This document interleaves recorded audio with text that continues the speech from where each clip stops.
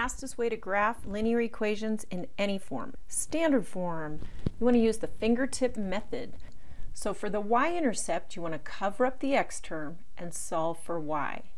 When you divide by -2, that's going to give you y is -10.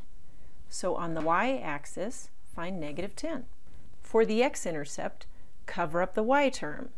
Divide by 5 and you get x equals 4. So on the x-axis, put a point at 4. Now you've got 2 points on the line and you just connect them. In point-slope form, you want to plot that point and use the slope.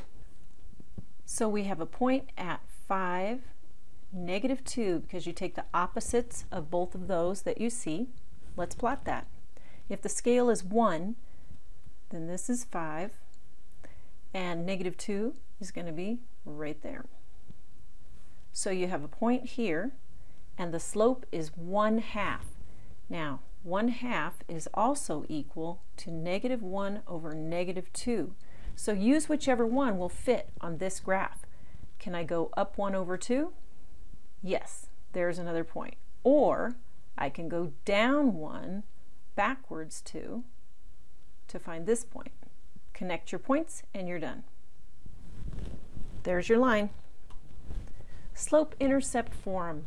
So you've got the y-intercept at -4. If our scale is 1, that is right there. Then use the slope to find more points. So I'm going to go up 3 over 2.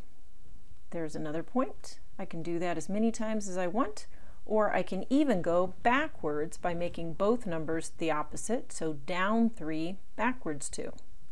You don't need that many points, but I'm just showing you all the possibilities.